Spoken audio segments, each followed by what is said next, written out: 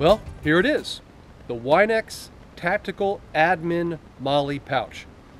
And as you can see, that fully loaded, still rides very comfortable. I've got the strap set up so that it supports the weight and it holds it pretty nice. Now you'll see that it already came with these D-rings on the top.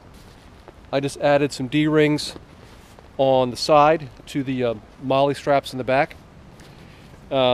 This is just some 1-inch nylon webbing and a couple tri-glides and a single buckle that I stole off of an old backpack.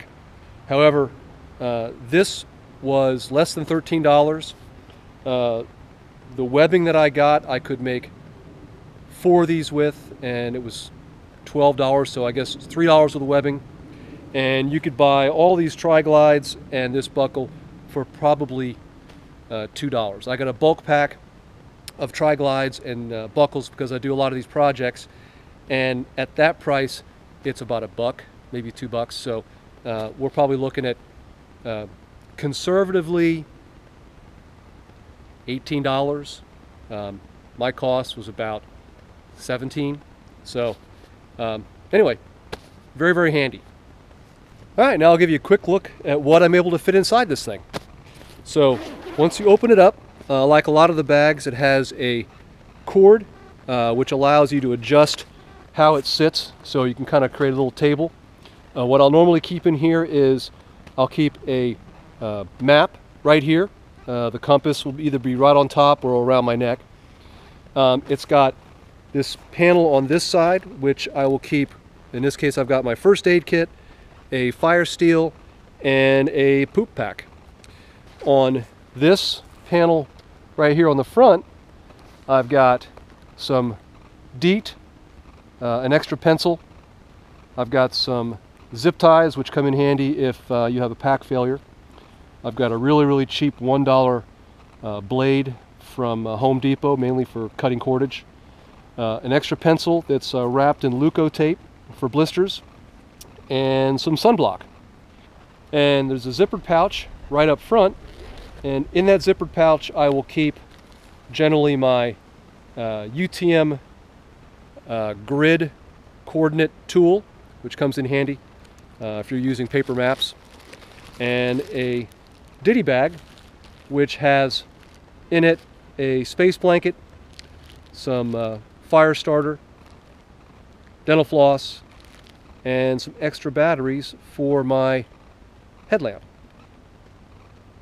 So what I'm sure everybody wants to know is, does this bag have the ability, like the Hill People gear bag, to be able to comfortably conceal a weapon while you're wearing the bag? And the answer is yes. Behind this panel, which has these items on it, there's an open pocket which is plenty large enough in order to be able to carry a weapon. Now, I will say that because this is not in a holster, even though there is a safety on this weapon, I am not carrying it with a round in the chamber, and that's just for safety reasons. All right, let me go ahead and grab a seat. We'll take this thing off, and I'll show you some of the specifications that went into the proportions on this, just in case you decide you might want to build one.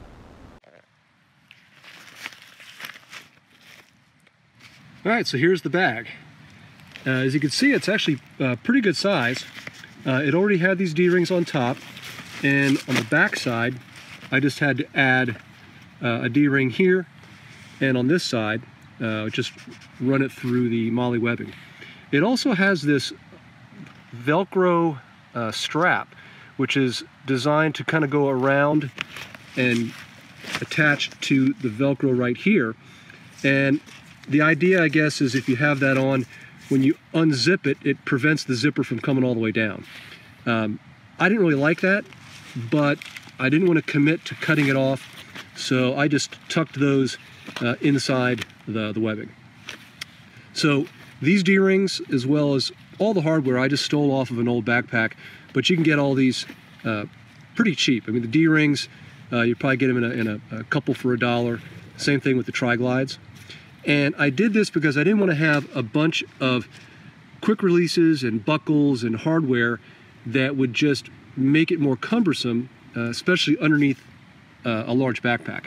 So all I did was design first the back panel. Back panel is 8 inches across and 7 inches tall, and this is just like a laundry bag material that you can get at Hobby Lobby or Joann Fabrics. And I edged it with 3/8 inch nylon grosgrain, and this is 1 inch mil-spec webbing, and I got a 30-foot roll for $12, and I could do 4 of these harnesses for that. So the straps on the shoulder as well as the left side are 21 inches long, and a strap on the buckle side is 15 inches. And then I just used a small scrap to sew a loop to attach the buckle to that D-ring. Like I said, I used just a little bit of Velcro. Try to ignore my ignore my stitching. I am a functional sewer at best, but I'm not trying to win any awards. It's definitely strong. The more you do it, I guess, the better I'll get. So anyway, so it came out, I think, pretty nice. At this point, I've got about 27 ounces with the bag and the contents that are in it, and that's minus a weapon. So the weapon itself is 30 ounces or so. It'd be more if I had an extra magazine. So as it sits right now, with everything in it, it is a couple ounces shy of 4 pounds.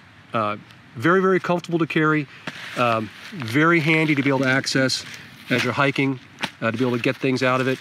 I can leave my pack on, and when I get to camp, I can take my pack off and still have access to all these things right at my fingertips.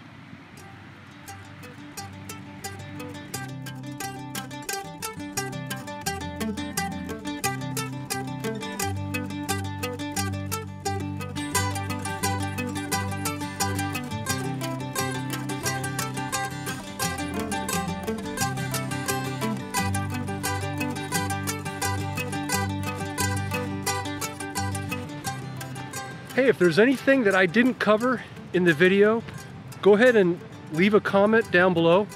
I'll try to get back with you. If you liked this, go ahead and give me a thumbs up. And if you want to see more things like this, go ahead and subscribe. Thanks for watching.